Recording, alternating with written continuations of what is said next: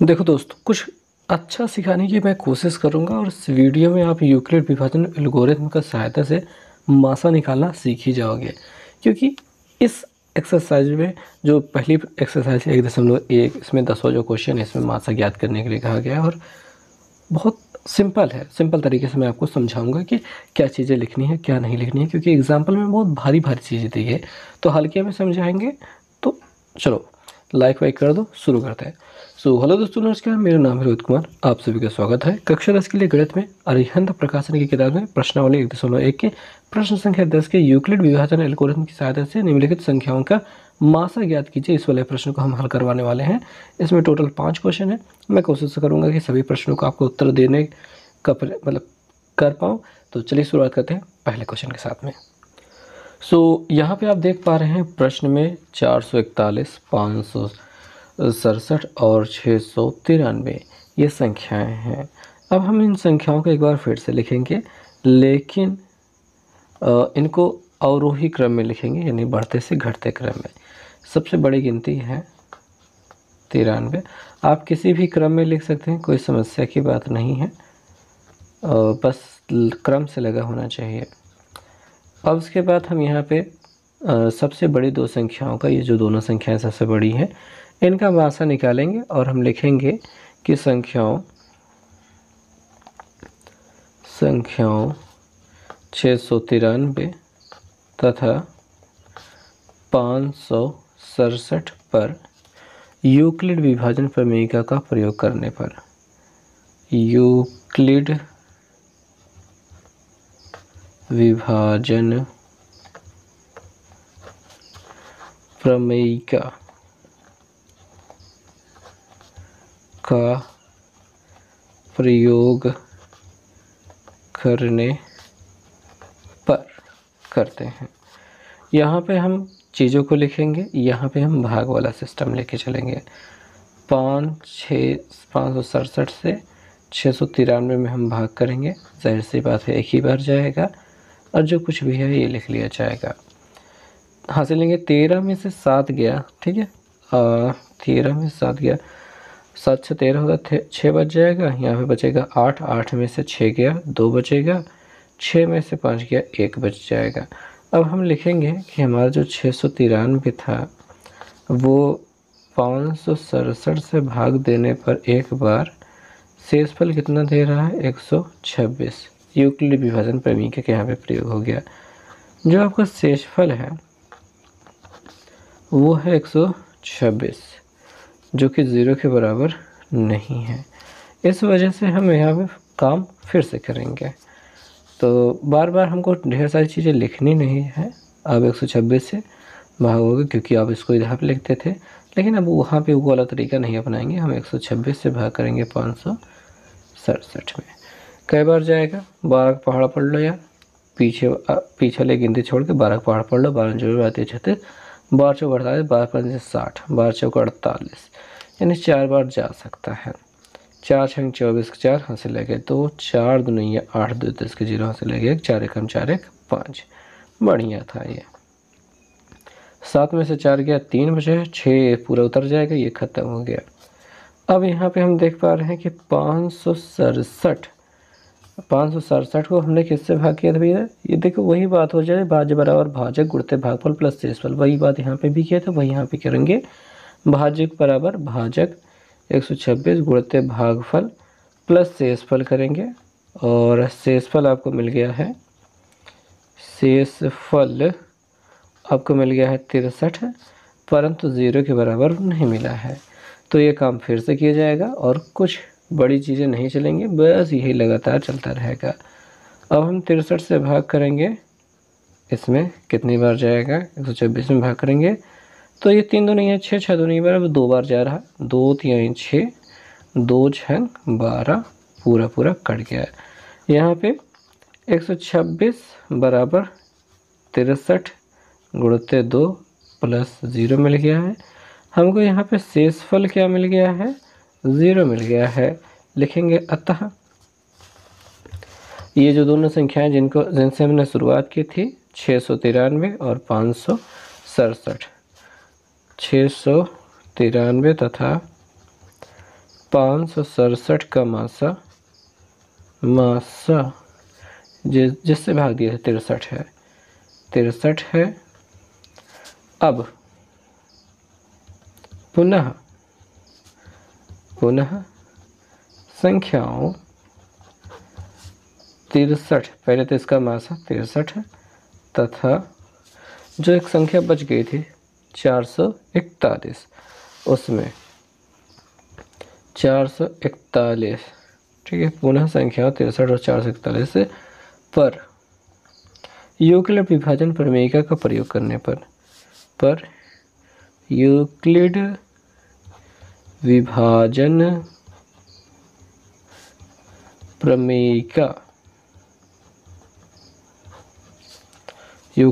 प्रमेयिका का प्रयोग करने पर, तो पुनः हम प्रयोग करेंगे और 63 से 441 पर भाग करेंगे। यहाँ की ओर आ जाते हैं। 63 से हम भाग कर रहे हैं 441 पर, देखते हैं कि कितनी बार ये कट जाएगा।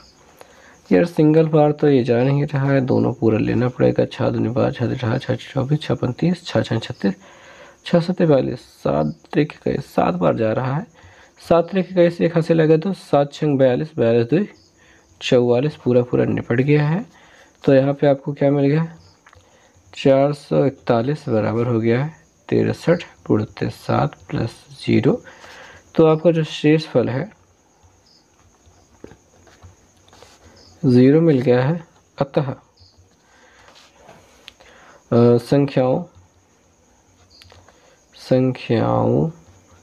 सभी संख्याओं को लिख लेंगे। 693 और क्या था 567 तथा 441 का मासा कितना मिला, किससे भाग दिया था 63 से, 63 है। तो बस यही हो जाएगा इस प्रश्न का उत्तर। इस प्रकार से आपको इसको करना था। हालांकि किताब में कुछ और भी बताया गया है, मतलब डिटेल्स ली गई हैं कि भाई 63 के साथ में और जो संख्या बच जाती है उसके साथ भी मासा लेने की बात की गई है, लेकिन इतना लिख दो कि काफ़ी रहेगा और ज़्यादा लेने की ज़रूरत नहीं, मतलब बाद को बढ़ाने की आवश्यकता बिल्कुल भी नहीं है। चलिए अगला प्रश्न देख लेते हैं। मेरे ख्याल से जितना भी लिखने का सामग्री थी मैंने आपको पहले वीडियो में पहले प्रश्न में आपको समझा दिया। अब उतना लिखने की आवश्यकता नहीं है और अब हम बड़े आराम से निकाल सकते हैं। मेरे ख्याल से सबसे छोटी गिनती यही है, तो उसको छोड़ देते हैं और इन दोनों का मासा हम पहले निकाल लेते हैं। तो हम 16 20 से भाग करेंगे 17 25 में, कितनी बार जाएगा, एक ही बार जाएगा और कुछ आएगा नहीं, 16 20 आ जाएगा। यहाँ पे 5 बच जाएगा, यहाँ पे 0, यहाँ पे 1 ये कट गया। ओके, तो हमने क्या किया है, 1725 को 1620 से भाग किया है एक बार में और शेषफल मिल गया है 105। अगेन वही बात, शेषफल 0 नहीं मिला है तो फिर से भाग करेंगे। अब की बार 105 से भाग दिया जाएगा और इसमें, ठीक है। तो देखते हैं कि कितने बार ये निपटता है। मेरे ख्याल से यार ये तो एक बार तो ऐसे ही चला जाएगा, 105 आ जाएगा। 12 में से 5 गेन 7 और यहाँ पे बचेगा 5, फिर ये 0 उतर जाएगा। यहाँ पे बात को समझें, यहाँ पे ऐसे ही चलेगा। और ये अब 10 25 50 5 बार जा सकता है। 5 55 25 5 हाथ से लगे 2, 5 0 में 0, उसमें 2 जुड़ जाएगा, 5 एकम 5, ये होगा। अब शेषफल मिलेगा 10 में से 5 गेन 5, 6 में से 2 गए, 6 में से 2 गेन 4 और यहाँ पे तो ख़त्म होगी बात। तो हम यहाँ पे देख पाते हैं कि हमने 1620 को जब भाग किया था 105 से, तो हमें भागफल के रूप में 15 प्राप्त हुआ है और शेषफल के रूप में 45 प्राप्त हुआ है। उसके बाद 45 से 105 में भाग होगा, 45 से 105 में भाग होगा। अब ये कितनी बार जाएगा, मेरे ख्याल से 4 दूनी 8, 2 बार जाएगा। 2 5 10 के 0 हाथ से लगेगा, 2 चौके 8 1 9, सही है। 5 में से 0 गेन 5, 10 में से 9 गया 1, ठीक है। फिर से वही बात, 105 बराबर 45 गुणित 2 प्लस 15 मिल गया ना, यानी कि भाई शेषफल फिर से नहीं मिला। खैर कोई बात नहीं, अब की बार मिल जाएगा। 15 से 45 में भाग हो जाएगा, 15 3 45 हो जाता है और ये कट जाता है। मिल गई लिफ्ट, इसको कट गया ये, और ये 45 बराबर हो गया 15 गुणते 3 प्लस 0, और ये शांत हो चुका है। अब मतलब ख़त्म हो चुका है। अब जबकि ये सब हो चुका है तो आपको इसको मासा मिल जाएगा। मासा किससे मिल जाएगा? किससे हमने भाग का अंत किया, भाग करने का, वो 15 से किया है, तो 15 हो गया। अब उसके बाद इस 15 और इस लालची संख्या का, जिसका कोई मासा मतलब जिसको अभी हमने नहीं लिया था और लालच करके बैठी हुई है कि अब मेरा मासा हो, अब मेरा मासा हो, तो उसका कर लेते हैं 15 और 255 का कितनी बार जाएगा? 15 एक कम 15। मैं आपको इस पैटर्न में इसलिए करके दिखा रहा हूँ क्योंकि आपको पता है कि इस पैटर्न में भी आप ऐसे कर सकते हैं, कोई तकलीफ़ की बात नहीं होगी। यहाँ पे 0 बच जाएगा, यहाँ पे 1 बच जाएगा, यहाँ पे 5 उतार लेंगे और 15 का पहाड़ पड़ेंगे। 15 3 45 चौका 60 75 76 56 90 70 105, 15 70 105 हो जाएगा और ये पूरा निपट जाएगा। और ऐसी स्थिति में अब वो सभी संख्याओं का जो मासा हो जाएगा वो मिल जाएगा कितना? 15। आप ऐसा कह सकते हैं कि आंसर है। थोड़ी बहुत चीज़ें हमने यहाँ पे इग्नोर की लिखने के लिए, तो आप थोड़ा सा अच्छे से लिख लेंगे जैसे कि हमने पहले क्वेश्चन में किया था। अच्छा, पहले क्वेश्चन में एक चीज़ और नहीं किया था जो कि यहाँ पे कर लेना चाहिए। 255 बराबर हो जाएगा 15 गुणते 17 और प्लस 0। तो इस प्रकार से आपको मासा मिल जाएगा। अब अगले वाले प्रश्न को देखा जाए, और अब यहाँ पे यार एक नन्हे मुन्ने बच्चों वाली पर सवाल आ जाती है 2, 7 और 12 का। इसका जो मासा है वो तो एक ही होगा, वो तो ऊपर से देखने के ही बनता है। तो मैं सोच रहा हूँ क्यों ना आगे वाले प्रश्न की बात की जाए या फिर इसी को हल कर दिया जाए, क्योंकि ये जितना आसान है उतना ही मुश्किल। तो बेहद आसान प्रश्न, 7 से भाग करेंगे, 7 को भाग करेंगे 2 से। ठीक है, 7 को 2 से भाग करेंगे, 2 तिहाई 6 बच जाएगा 1, और अब 1 से 2 में भाग हो जाएगा और 1 दुक्के 2, पूरी कहानी ख़त्म थोड़ी लाइन में। तो ऐसा करेंगे तो बड़ा लफड़ा वाला बात हो जाएगा, लेकिन यहाँ पे आपको मासा मिल गया है कितना? 1। अब बड़े वाली संख्या के साथ में 1 और 12 का जब मासा किया जाएगा तो 1 गुणते यहाँ पे 12, सॉरी यहाँ पे भाग करना था, तो 1 बराबर में 12 होता है, पूरा निपट गया। और आप कह सकते हैं कि यहाँ पे आपको जो मासा अल्टीमेटली आखिरकार जो मिला है वो मिल गया है 1। इसके अलावा और कोई यहाँ पे चारा है नहीं। और अब चौथा वाला देख लेते हैं। चौथा वाला पार्ट में आपको 4407 यानी 4407 और 200 और 2938 और 1469 दिख रहा है। इसमें सबसे पहले तो हम इसमें भाग करेंगे।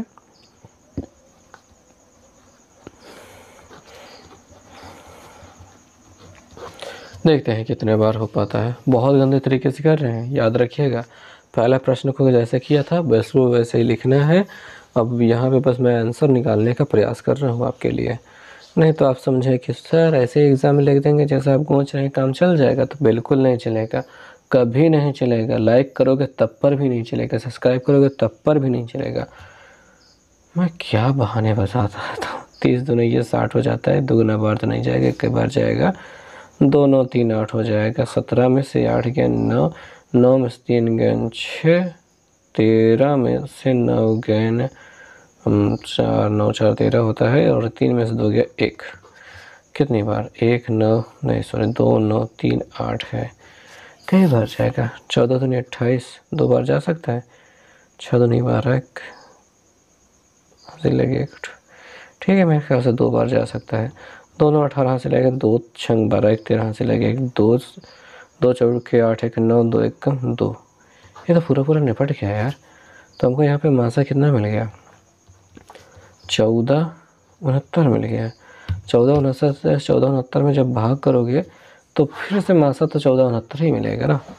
मतलब कुछ है नहीं इसमें भी, वही तरीका अपनाओगे, वही काम करोगे, कुछ नहीं होगा। सब सेम से सेम है। लास्ट वाला क्वेश्चन देख लेते हैं। 625 आपके पास दिखाई दे रहा है, 3125 दिखाई दे रहा है, 15,625 दिखाई दे रहा है। तो यार ये 625 यहाँ पे मासा हो जाएगा, मेरे ख्याल से यही रहना चाहिए, इसके अलावा कुछ होना नहीं चाहिए, क्योंकि बस यही है। सबसे बड़े की में सबसे छोटे के से लेके चल, मतलब उससे छोटी वाले से लेके चलते हैं। तो 15,625 को तो नहीं भाग करते हैं 3125 में, कई बार जाएगा देखेंगे, अंदाज़ा लगाएंगे। 30 का पहाड़ा पढ़ेंगे पीछे वाला 2 ही छोड़ के, तो 30 दुनिया 60, 30 90, 30 चौके 120 और 30 चौके 120, 30 पंचे कितना होता है 150। मेरे ख्याल से 5 बार जा सकता है। 5 पंचे 25 हाथ से लगे 2 और 5 दुनिया 10, 5 दुनिया 10 2 12 हाथ से लगे 5 एकम 5 1 6, 5 3 15, पूरा निपट गया यार। मासा मिल गया 3125। अब ये 3125 और 625 का हो जाएगा। ये वाले 3125 का कर रहे हैं 625 के साथ, इन दोनों का निपट चुका है। ये 625 अब इसके साथ जाएगा, 625 से भाग करते हैं तो 6 12 6 18 6 5 30, 5 बार जाएगा। 5 5 25, 5 हाथ से लगे 2, 5 2 10 2 12 हाथ से लगे 5 6 30 31, ये भी निपट गया और मासा 625 आपको मासा मिल जाएगा। तो इस लास्ट वाले प्रश्न को हमने बहुत ज़्यादा ही सस्ते में निपटा दिया है, एक बार में ख़त्म होगी बात। आप भी ऐसे कर सकते हो एक बार में, क्योंकि 2 बार में करते बनेगा ही नहीं। तो जो कुछ होगा बस एक बार में होगा और ये ख़त्म हो जाएगा। और एक बार फिर से आपको याद दिला दें कि इस प्रकार से, जिस प्रकार से हमने गोचा है, इस प्रकार से आपको प्रश्न का उत्तर नहीं देना है। प्रश्न का उत्तर आपको पहले वाले प्रश्न के आधार पर ही देना है। तो चलिए इस वीडियो में बस इतना ही। देखने के लिए बहुत बहुत धन्यवाद, शुक्रिया, खुदा हाफिज़।